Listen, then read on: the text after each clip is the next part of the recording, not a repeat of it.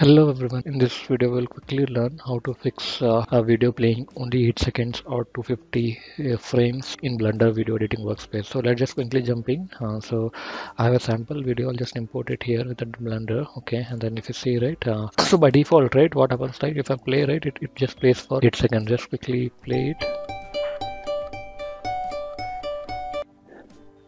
So if you see it came back again, so it plays only 8 seconds. So how to solve that? Is there are two ways. So there is a end frame here, you can update it manually this. So what is the rate? How to identify like how much frame it is there? Like currently rate 3585, this is a number which specifies the frame of the particular entire video. So you can just edit it manually like this, 3585 and then enter. And then now this time right, if I play it plays.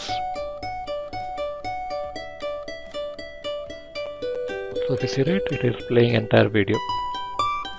So it reached till 11 seconds. So that's what one way is this one. There is another way. I'll just quickly show you how to do it. You have to click on the MP4 file and then right click, and there is an option like set preview range to strips. If you click right, so see the changes that will happen. So currently it is render frame is 250. So if I right click and preview range to strips right, so it will change it to 3584. So it is just the same similar kind of stuff. So here, so now if I play it again right, it just plays entire video. This is how you can quickly change the settings to play entire video instead of playing only 8 seconds or 250 frames. And I'm currently using 3.4 version, so the default behavior of this is currently only for 8 seconds. So thank you all for watching. Bye bye.